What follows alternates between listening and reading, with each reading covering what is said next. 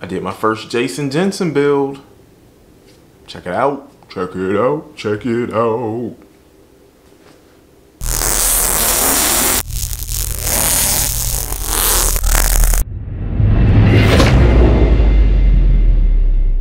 Hey, what's up all you hip cats and groovy chicks?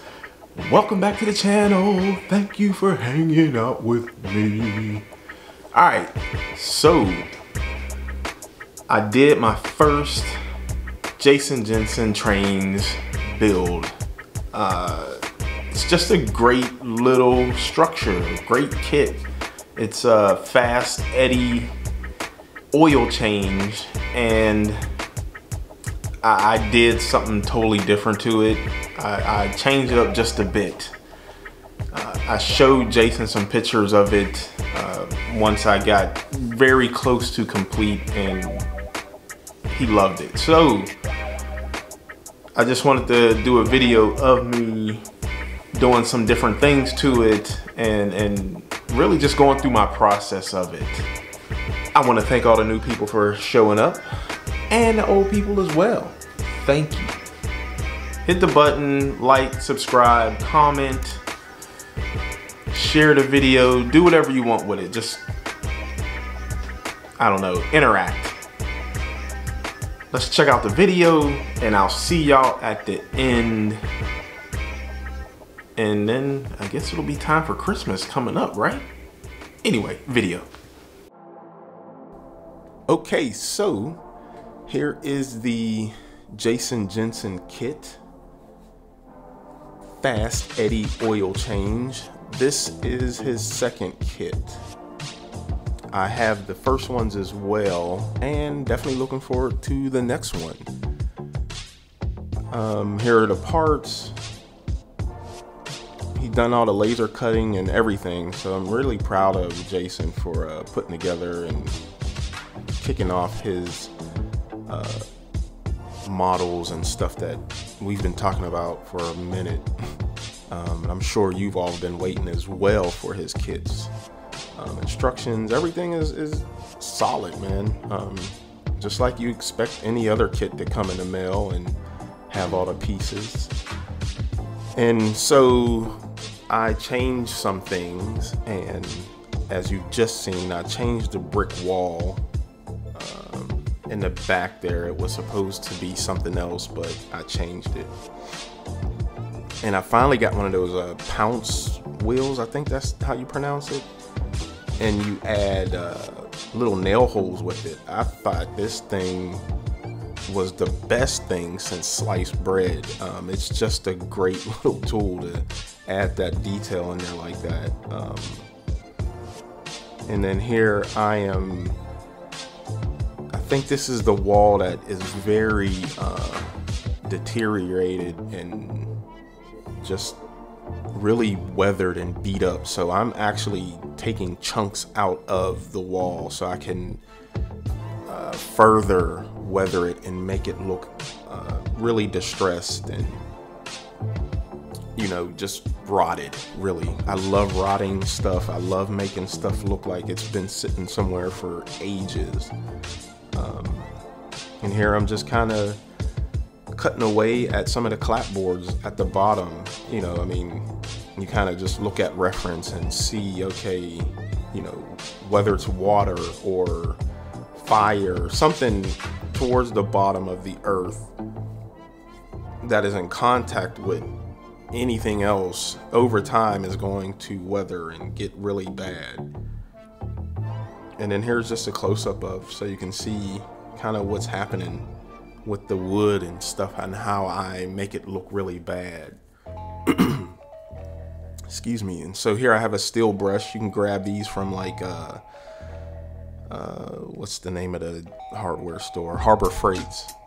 And you just rub it across, you know, the wood, the clapboards, and you can see here where it's got some really great wood grain going. It's just you adding that layer of detail, just more and more layering of detail. So it's not even just the fact of you layering it with the paints and oils and stuff. It's even starting now, you're layer after layer. So I started with the pounce wheel, then I chipped away at different things, and now I scrubbed it with the brush. So that's what 3 layers of stuff that's already happened. And you just keep layering. It's all about layering and just taking your time and having fun. And I've shown these before, and I mean, I can't say enough about how great these stains are. One, they come in these cool looking whiskey bottles, right? But then the stain themselves are just excellent stains.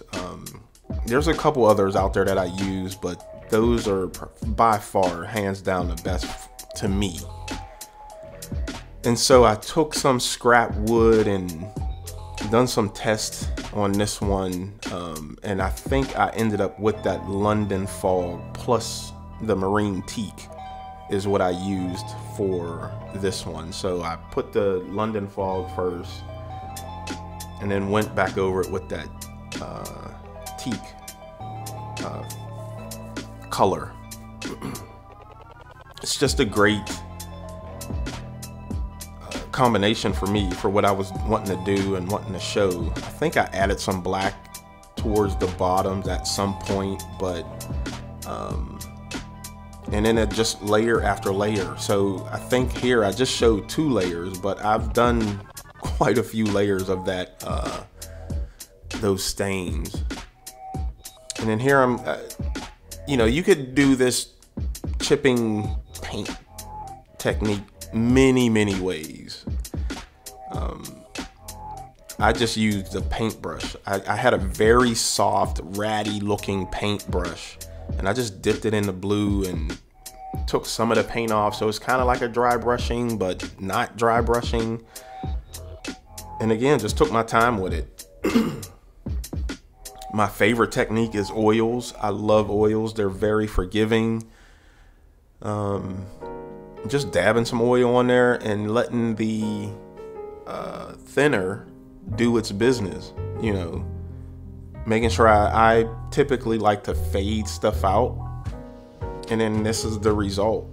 I think I went back in again and done some more as well for these, but I love oils. It's such a really great product to use for the stuff we do, especially with modeling, and then not just buildings, you know, cars, trucks, military stuff. It's just a great tool to use. And here I'm doing the brick wall for the back, classic sponge technique. It's gray, and here the walls are somewhat complete. I always go back and add powders at some point. I don't know if I recorded that or not.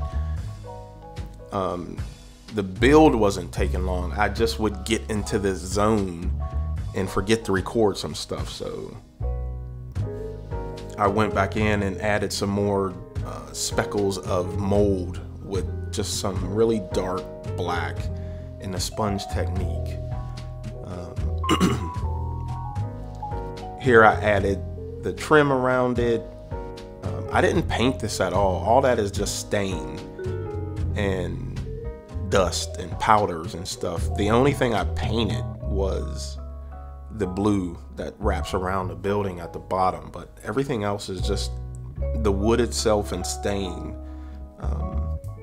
I really wanted to show the texture of the wood more than the chipping paint on top of all that. I felt like I put a lot of time into doing those textures and stuff, so I wanted to show that.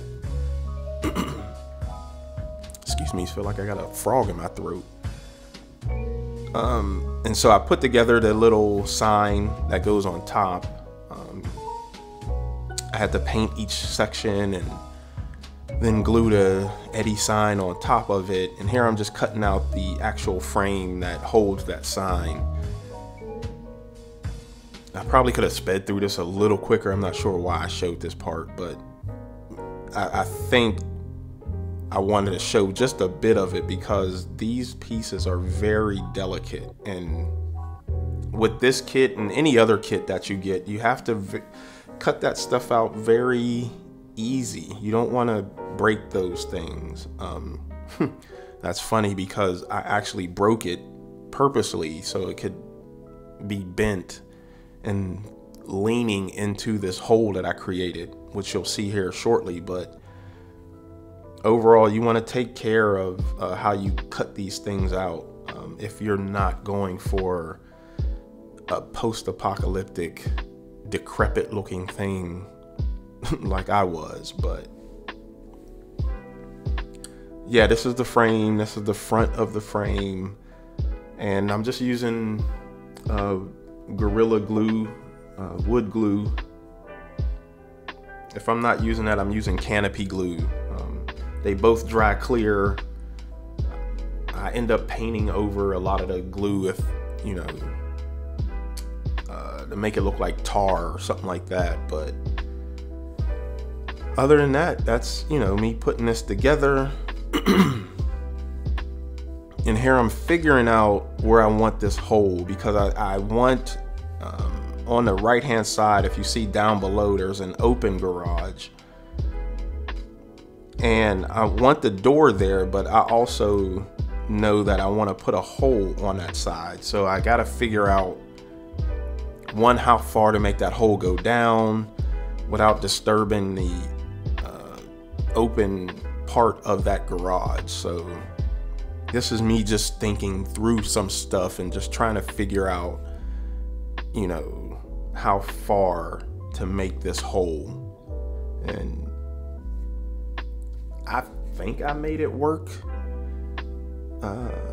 I just enjoyed problem solving, if you will. You know, in my mind, this building had been sitting somewhere for a minute. I want to say I was thinking I wanted squatters to be in this building as well. And I may trick it out and add, like, I don't know, couches or something in there to make it look like someone's living in there. But here's the finished piece. I added some moss or grassy type stuff on top to make it further, to make it look like it's been sitting out and, you know, not taken care of for the most part. And there's that hole. Again, this was just a really, really fun build, fun kit. I like the garage doors for whatever reason. And this is probably my little favorite part of the build, is this rotting hole that I added on that corner. Hats off to Jason for this, man. This is just a really good kit. I'll have all this stuff linked below. And yeah, check out the stuff. He's a good dude.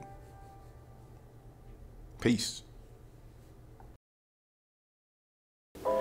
And that was my take on Jason Jensen's Fast Eddie's oil change building. As you've seen, I did a few different things to it. The sign was a little tilted and the roof had a hole in it.